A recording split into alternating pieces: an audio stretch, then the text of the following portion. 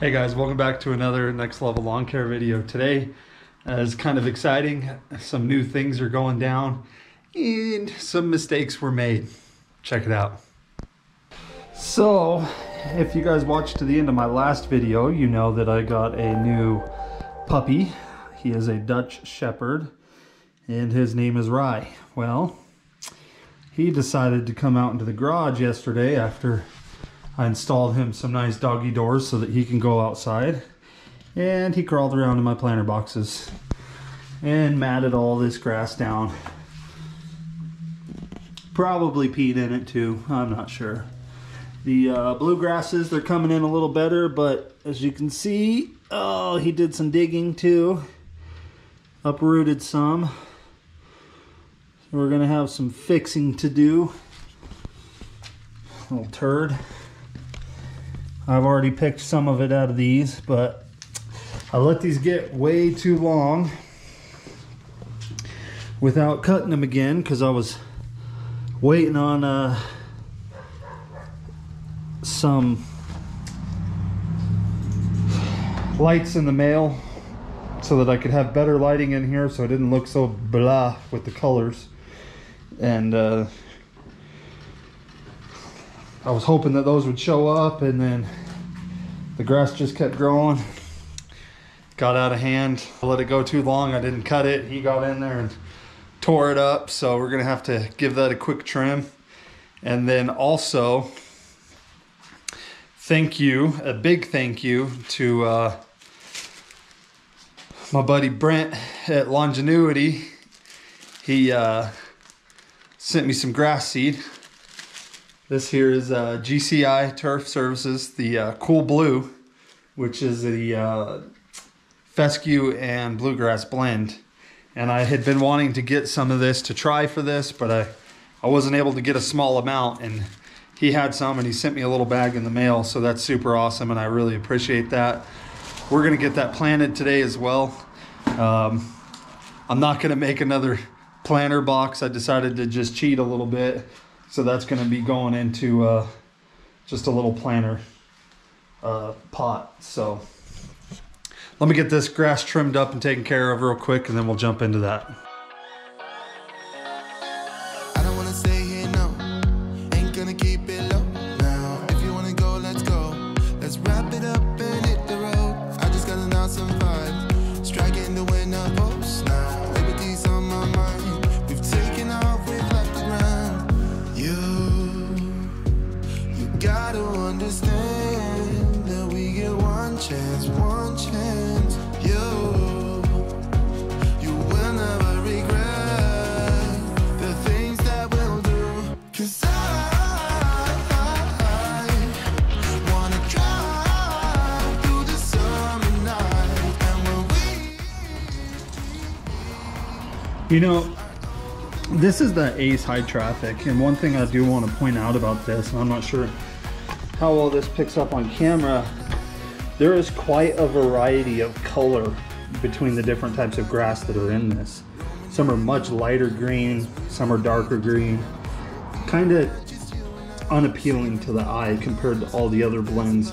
None of them have a variation like this does. Just something I thought I'd point out. gotta understand that we get one chance, one chance. You will never regret the things that we'll do. 'Cause I wanna drive through the summer night. And when we are old and gray, we'll look back at this summer night. The summer night, the summer night. The summer night, the summer night. Someday we will look back and All right, guys, so we got a little trim on these. They were pretty matted down, way overgrown. I probably cut them. I definitely went past the 1/3 rule on most of these.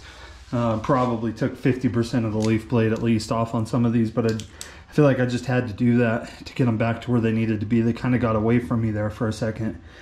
And that's not what I want to be going on here. So I'm going to make an effort to get out here probably every other day and start trimming these now back down to where they should be. Even these right here, these are all still at about 2.5 inches. The tall fescues are probably a little closer to 3 because I cut those a little bit higher down there, and there's not quite as much dirt in those boxes. But I think I am gonna try and give these bluegrasses a little trim too. They are kind of thin still, but they're just so matted down, and then from the dog walking in here, he pushed some of these way down in there. So I'm gonna do my best on those to not damage them too much, but get a little bit of a trim on there, so that hopefully those can start standing back up a little bit and develop some roots.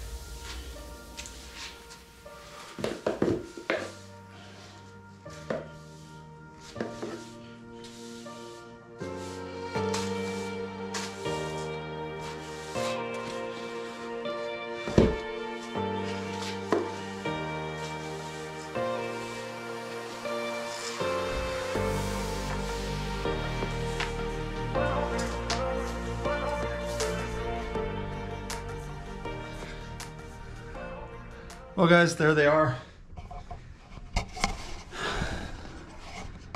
These were all planted just about, what is it, 3.5 weeks ago. They're coming up due for the next round of fertilizer, which I'll probably get done. I'm gonna say I'm gonna do that next week. You should do it 21 days after germination. Since the bluegrass germinated a little bit slower than everything else, I'm just going to do it all at the same time, so I'm not having to mix up and then a week later mix up and then, you know, keep going back and forth. So I'll probably just do it all at the same time, and I'll probably get that done next week. As far as the bluegrasses coming in, this right here is the Everest, and this is the SS 1100 bluegrass blend. Those both came in pretty much about even, and I would say the Bewitched right here is just slightly slower, but they are all three well far ahead of this Scott's Kentucky Bluegrass mix, which is kind of interesting. As far as colors, it's too early to tell on anything really. Plus I just cut them all pretty short, probably a little too short on some of them, but I had to get them all maintained and back in order. The tall fescues over here are looking great. Nice and full, nice and thick on everything, except for the bluegrasses. Those are all still a little thin still, but the ryegrasses and tall fescues are looking perfect right now. I'm very happy, very pleased with all of those. And now for the next fun part. Huge shout out and thank you to Brent over at Lawn Ingenuity. He sent me some GCI turf cool blue grass seed. So we're gonna get that put into, oh, scoot back a little bit there. So we're gonna get that put into a little planter and get it going. Of course, it's gonna be about a month behind everything else, but it'll catch up eventually, and we'll get to take a look at how this stacks up to the rest of the group. So same thing, going in the same exact topsoil. I don't have my knife on me. Ah.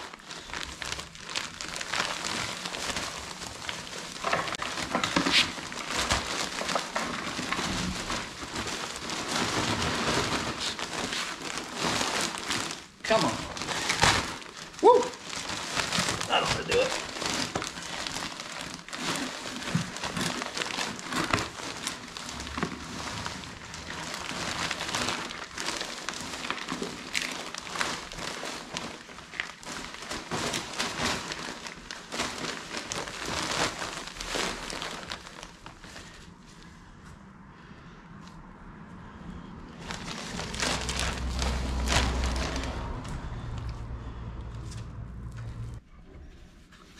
So we got that looking nice and good right there.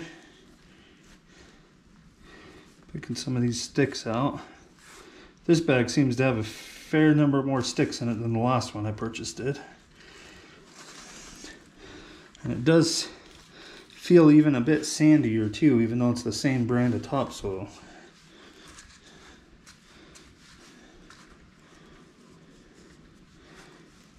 Like this came from a beach or something. Alright, I think that's about good enough. Semi-level there.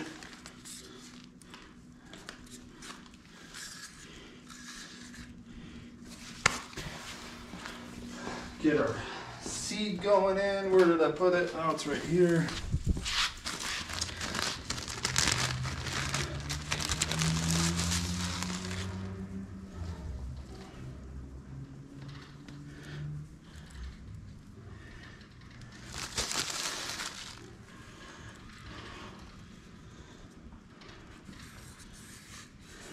Get our edges right, as old Pete would say.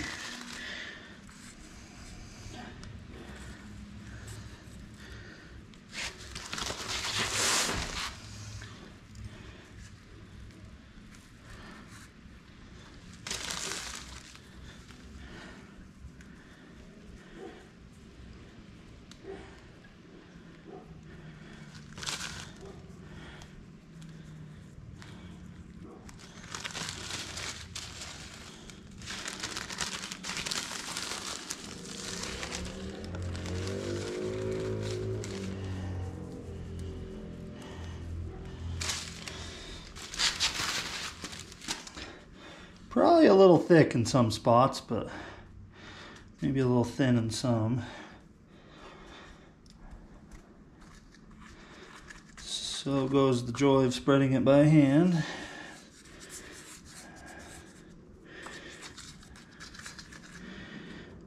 Just pat all that in there.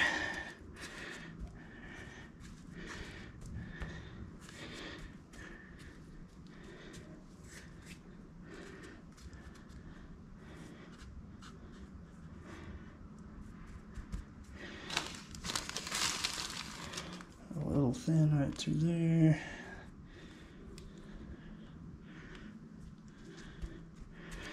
All right, I think that's good.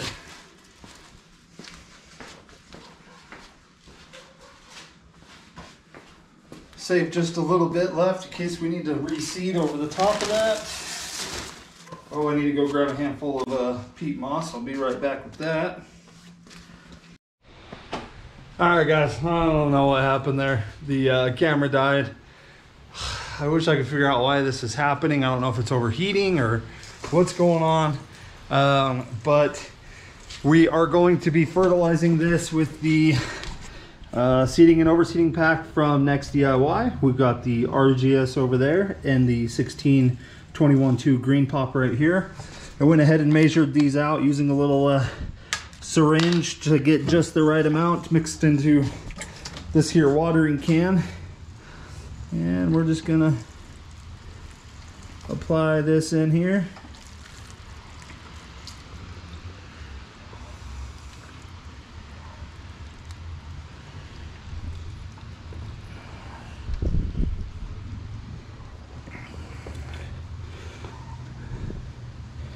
Let that soak in and do its job.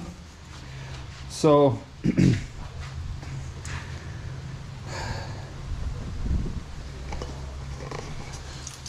I want to tell you guys all again, thank you for watching so much. I really appreciate all the support you guys have been giving me. I got some stickers in the mail, and some of you have asked me to do some sticker swaps, so I did get those sent out in the mail, and I appreciate your guys' support. Thank you so much for watching. We'll catch you next time.